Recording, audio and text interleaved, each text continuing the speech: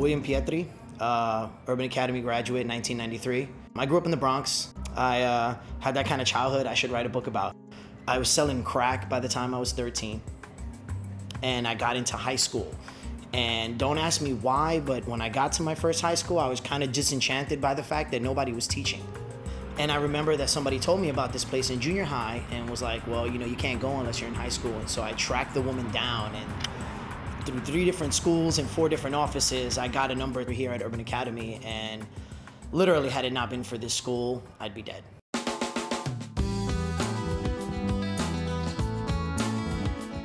New York, the city that never sleeps. Growing up here is tough. Going to school here is even tougher. In this vast metropolis, there's one small school making a name for itself. The Urban Academy is one of 6 small schools in the Julia Richmond complex. 15 years ago, this was the site of a failing massive comprehensive high school, but is now home to 6 autonomous small schools that share facilities but operate independently.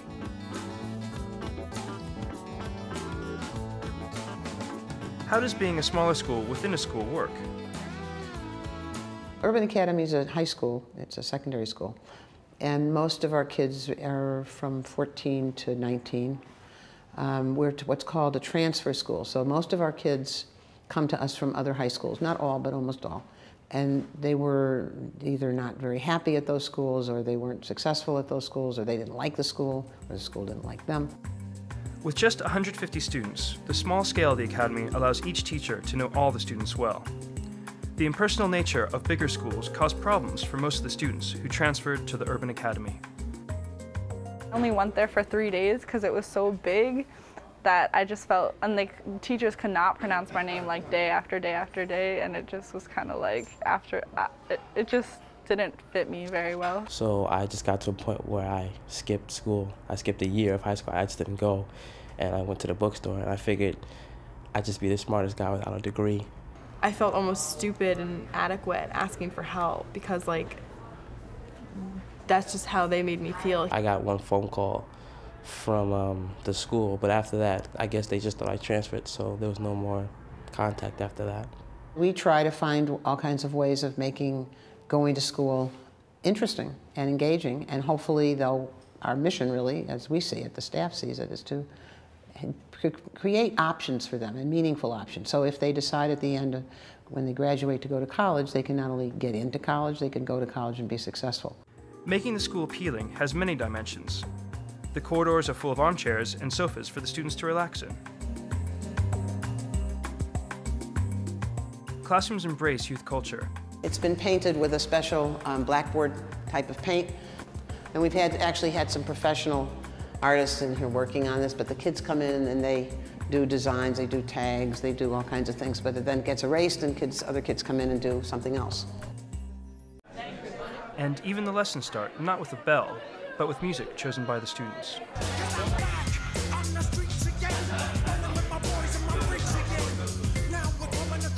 Because the school is small, all rooms have to be multi-purpose.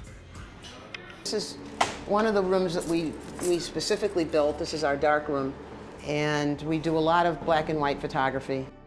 This is one of our science rooms that we use particularly for horticulture. And there's a greenhouse that you can see that we built, different experiments with soil, with fertilizers, with different kinds of plants.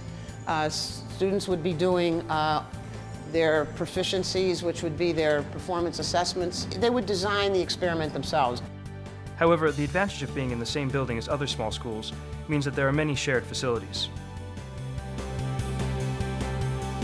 So this is the library for the whole school. This gym is used for boys and girls volleyball, boys and girls basketball, track, indoor soccer, and during the day just as a gym for the little kids just to play and do games. This is our auditorium. These are students from all over the city because the acoustics in this hall are very good. What small does is it makes things possible. That being in a really large building with a lot of teachers makes more difficult. I think when you have a small school, and by small I mean the number of people who can sit around a table, it seems to me things are possible. You can change the timetable. You can play with your courses. You can talk to each other about kids. You can plan together in a way that if you're in a huge school and you don't really know each other, or you have a lot of layers of different committees or departments, it's much more difficult. And large schools tend to get into crowd control. The key word at Urban Academy is respect, and the students are taught its significance. Respect for each other. Respect from the teachers. Respect for the school. I like the people I was with. I like the fact that they treated you with some semblance of respect. First name basis, I think, was one of the best things I'd ever realized about this school. The fact that you didn't have to put your instructor on a pedestal. It wasn't, I demand respect because I'm a teacher. It's, I command respect because of my actions, because of the way I treat people. I think that on balance, small schools are probably better for kids than big schools in the sense that it's easier to have a relationship with an adult. It's easier to get to somebody who can help you. But the critical thing about a school that I think people kind of don't spend enough time on is the curriculum and the instruction. I mean, you can change the governance of a school, you can take a big building and chop it all up, and in the end of the day, you won't get a lot better at the educational mission unless you really say, well, how is the size going to help us make this a more intellectually challenging environment? To make sure lessons are engaging, students are encouraged to use dialogue and debate in every class. My name is Becky Walzer. I've taught at Urban Academy for 17 years. I always start the class with a puzzle. And it's a geometry class, but I start the class with a puzzle that sometimes includes a geometry concept that's something we're working on, and sometimes it's something that's not at all geometry, and I just want them to be thinking about other kinds of math ideas. And they had to decide if 0 was an even number or not in order to continue with the puzzle. An odd number divided by an odd number, it works. An odd number divided by an even number, you always get some crazy non-whole number. You disagree with this. Yeah. Right, you can't change it. It can go either way. It's neutral. It can change. We know that 0 is neutral and it cannot go either even or odd. There's no leaning, there's no such thing as that because it's neutral, therefore it can't go either way, but we know that it's an integer because you can see it's on the integer line, so I don't see what the controversy is about. Exactly. Therefore, you make 0 even. So, right. You're looking at a placeholder like there's no hundreds and there's no tens. The number doesn't. The size of the student body means that we know everybody in the school. So I know students in my classes. I've known them before they have come into my class, and I know them over a number of years. For me, that's obviously much nicer than just having somebody sit in my class who I don't otherwise know.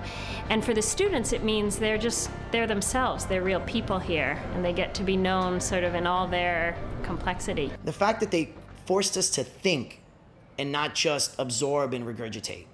They forced us using our minds, abstract thought.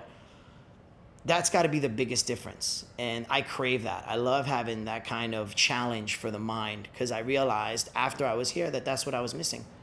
It wasn't that I was a behavior problem per se. It wasn't that I hated school. I was bored. No one was teaching. No one was doing anything. In this class, they're using role play to promote discussion and are exploring whether minority ethnic students should have reserved places at elite universities. You're completely ignoring the fact that we come from a racist history, and we still are in a racist history, and you're not addressing that at all in your argument.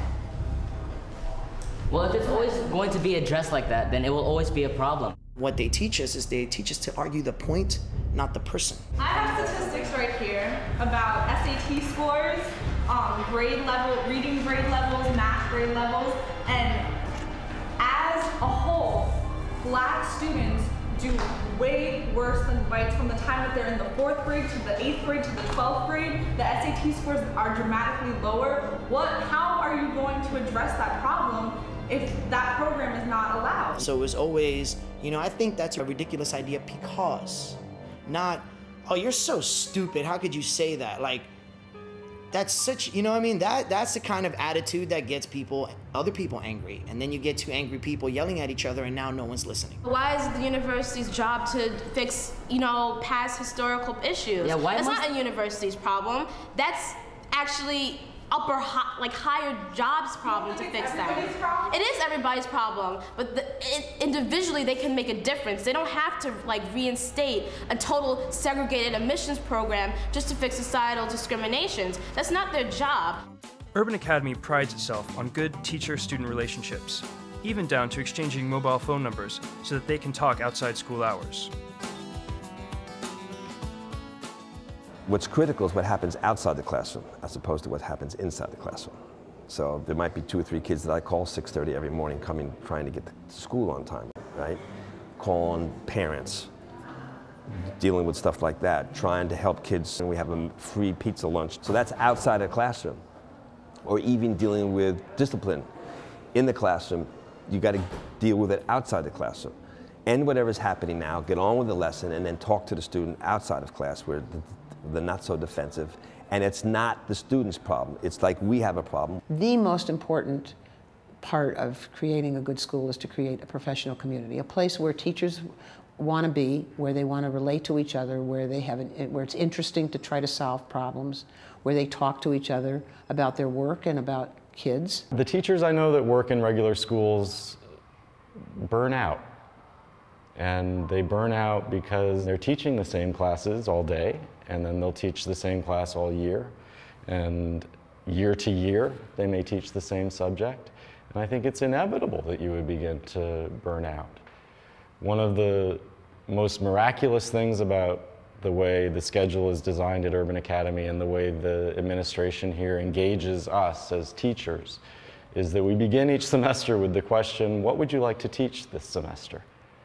Now that's a radical question, and most of the teachers I know in regular schools are never asked that question. I think that's what's interesting, is to offer teachers an opportunity to create a really rich curriculum, starting with perhaps their subject area, but also branching out into other things that they know about. You have to be certified in something, and that's usually what you teach, but we also want you to be able to teach other things that's your passion. So I teach a cooking class from time to time.